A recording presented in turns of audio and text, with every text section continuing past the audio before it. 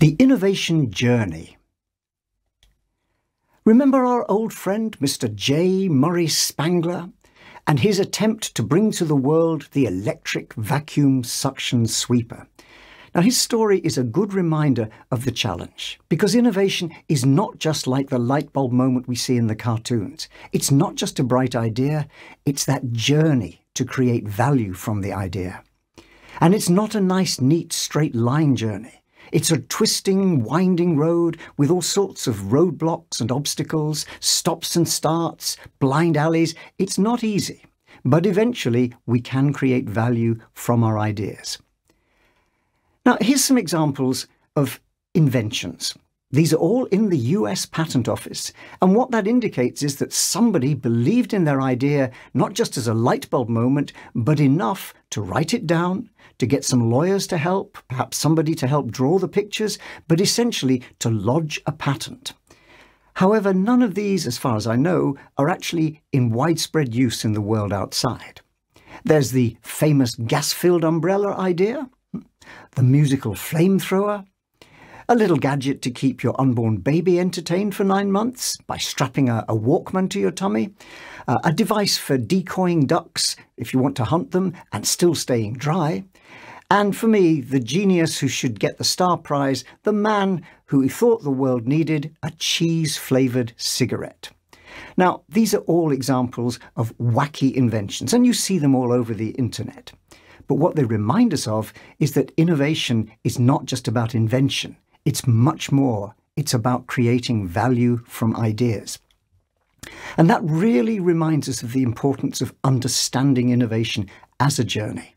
After all, what goes on in our head, our mental model, how we think about something, shapes what we do about it, what we pay attention to, what we give resources to, what we manage. And so if we think about the innovation challenge, what we really have is a series of stages. Now, the good news is that although innovation takes place in many different contexts, all sorts of different places, nonetheless, the pattern is still more or less the same. It isn't simply a light bulb moment, an event. It's a process, a series of activities over time. And what we've learned about this journey is that it has a number of stages which we need to understand and try and manage. The first of these is to search. We know that innovation comes from all sorts of directions. There isn't one single source of innovation. Innovation's triggered by all sorts of possibilities. It might come out of the research lab. People in white coats come up with some new knowledge, which we can then deploy. It might come from the market need pulling innovation through. It might be like our dear Mr. Spangler. His chest and his problems with sweeping the floor led him to create something, solving his own problem, which then solved a problem for others. It could be the government saying, you can't do that, or you must do that, and that shapes the way we have to innovate. In fact, what we know about innovation is it comes from many different directions, which means that the first part of our journey has to be searching for those opportunities. But that sets up a problem for our second part of the journey, which is that we then have to select. We haven't got infinite resources, so out of all the things we could do, we have to choose what are we going to do and why. Selection. Then we get to the stage of implementation, actually making it happen.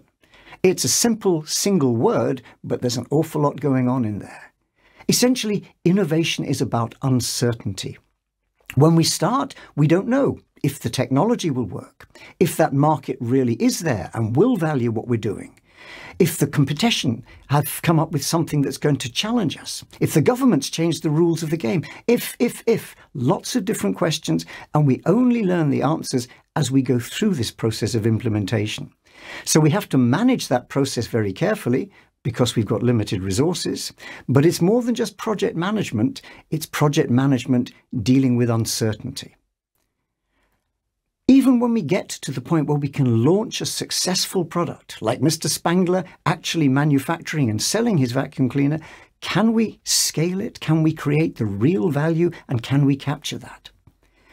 And of course, if we're smart, we might at the end of that journey not just say, phew, sit back in the deck chair and say, wow, we've made it, but rather use that as an opportunity to learn for the next time. So there's a very simple model of the journey. Essentially, a number of stages which have different characteristics and which we need to understand in order to manage the innovation journey again and again. Anyone might get lucky once. Repeating the trick means we need a map of this kind for the journey. But we've also learned that there are a number of influences on that journey, 3 in particular. If we take the metaphor of a sea voyage, a journey, then it isn't just about a ship leaving harbour and heading across the wild, stormy seas to a destination. There are some important influences. And the first is knowing where we're going. Knowing where we are, able to correct the course. Essentially, what we need is the navigation skills. And that relates in the innovation world to having a strategy, knowing what we're trying to do and able to make those mid-course corrections. You know, when the GPS says you're off course, recalculating, that's part of what strategy has to do. But it's essentially guiding how we make and where we make that journey to. The second really important thing, if you are making a voyage on a ship, is it's about people. And essentially on the ship, you need a leader, a captain, and a good, experienced crew.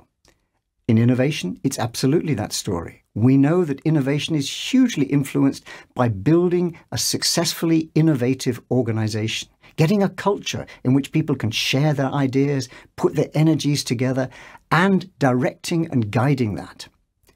And the third really important part is if we make our voyage at sea, whether we're loading the ship and getting ready to start, or unloading it at the other end, or on long voyages, perhaps meeting up and resupplying in the middle of the voyage. But essentially, it's not a solo act. It's a multiplayer game. And that very much is true of innovation as well. Successful innovators build networks. We have a word we'll come back to again and again. We have a word these days called open innovation. And open innovation basically says not all the smart people are working in any single organization. Innovation depends on drawing in networks, building a system through which we can innovate. So, making the journey, the picture in its totality looks like this. We have our core stages that we've already seen: search, select, implement, capture value, and learn. But we also have that influence by having a clear strategy and building an innovative organization inside, having the leadership to steer that, and having networks of support. So let's summarize. Innovation's a journey with multiple stages. So we need a map for that journey, a process model. In addition to that core map, we need to recognize there are 3 key influences: strategy and navigation, making sure we know where we're going and that we can correct and adapt as we go. Leadership and building the innovative organization, and having extensive external networks of support. And in all of this, the key lesson we've learned, not least from those organizations who've been innovating successfully for a long time, is they haven't got there by accident. What they've done is learn at the end of each of their voyages and build capability for the next time.